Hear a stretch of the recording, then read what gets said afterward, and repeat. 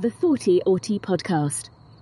What aspects of autism do you think make it hard for us to meet our emotional needs?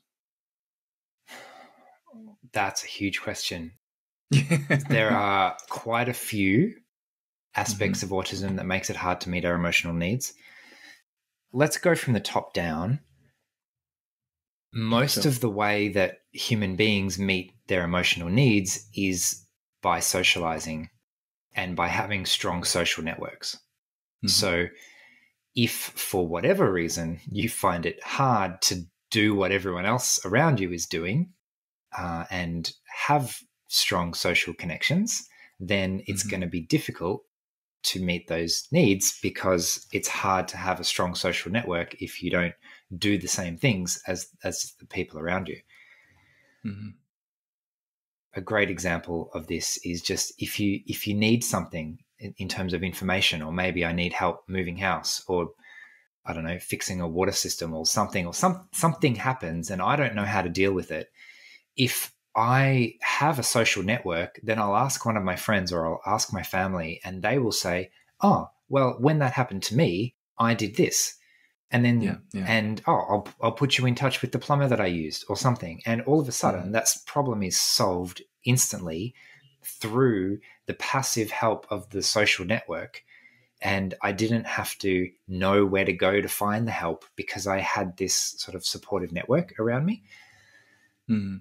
So I suppose as well, like if you have that sort of social network around you, like a lot of the ways that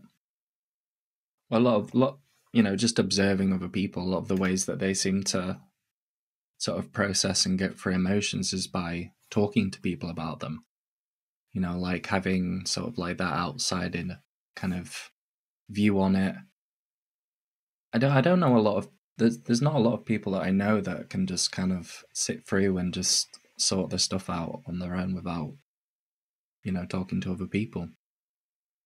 Well, that's how we're designed to sort this stuff out. That's how human beings have coped for a very, very long time, is in groups, relying on each other. And so it's near on impossible to do that by yourself. Now, in terms of what a successful autistic social network will look like, it's obviously going to look different, but we still need to have some friends, some social network, some way to tap into those resources. Otherwise, it's going to make everything really, really hard. So I hear a lot from people every once in a while, things like making friends is too hard. It's not worth the effort. I'm just going to give up. Basically, I'm going to focus my energy on looking after myself because it's too hard to make friends. And that's a really sad story because it doesn't normally end well. It is very, very difficult to get by without that at all. I think there's a really, obviously secondary school doesn't tend to be the most pleasant experience for a lot of, or high school doesn't seem to be the most pleasant experience for a lot of autistic people. But I found that, that a lot of the systems that we have in place, specifically in the UK, are set up and surrounding these younger people, like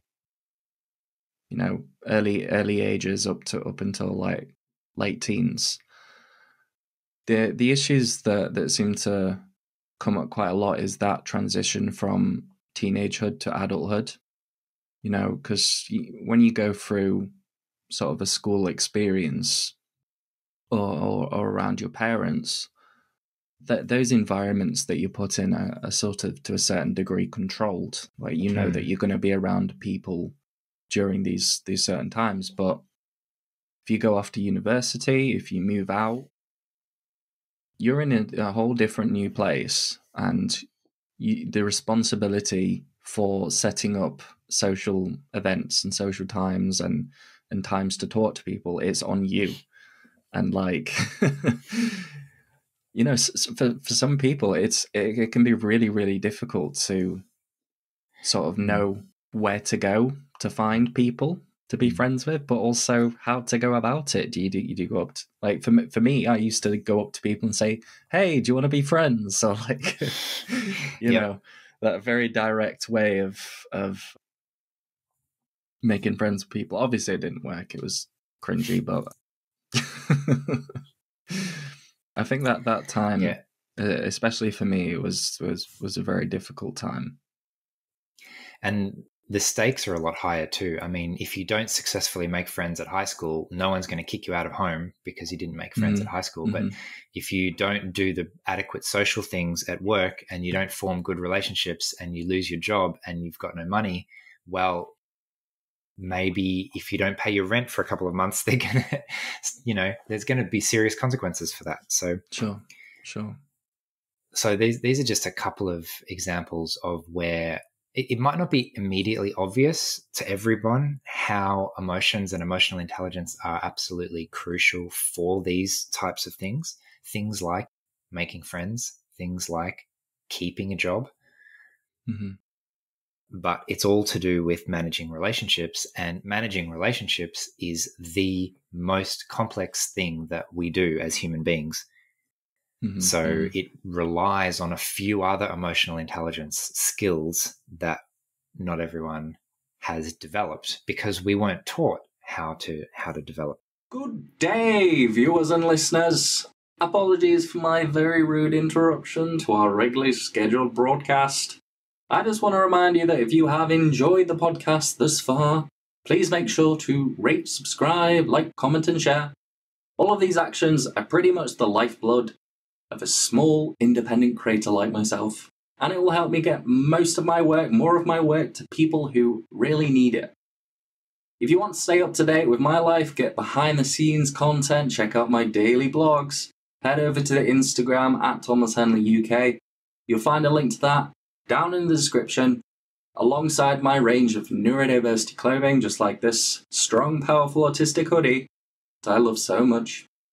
And my website, of course, where you can find a contact email to book me for one-to-one autism coaching, interviews, workplace training, and speaking. So, thank you very much for listening to this very annoying self-advert, and I hope you enjoy the rest of the show. Whew.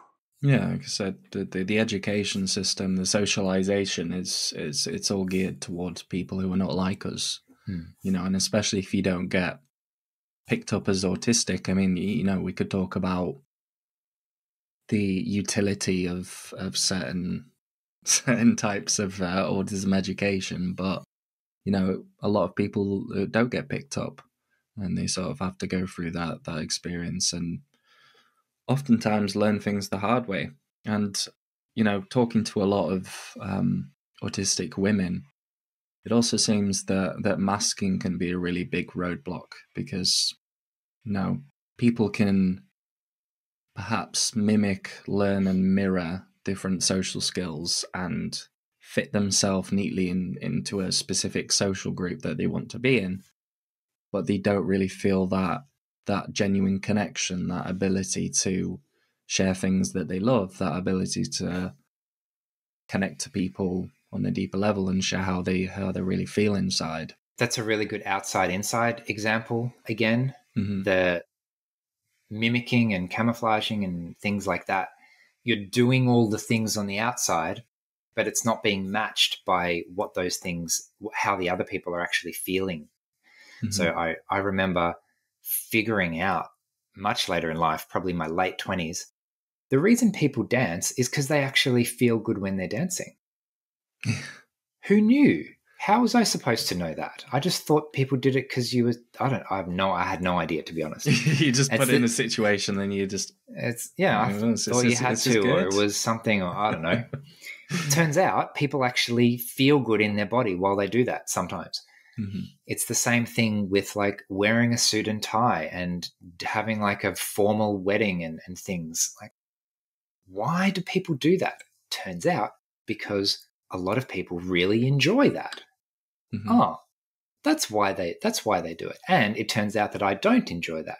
So just naming those things and recognizing that the reason for people's behavior is because it makes them feel good means that, well, when I'm looking for behavior that's going to work for me, it needs to actually make me feel good as well. It's not just copying what everyone else is doing.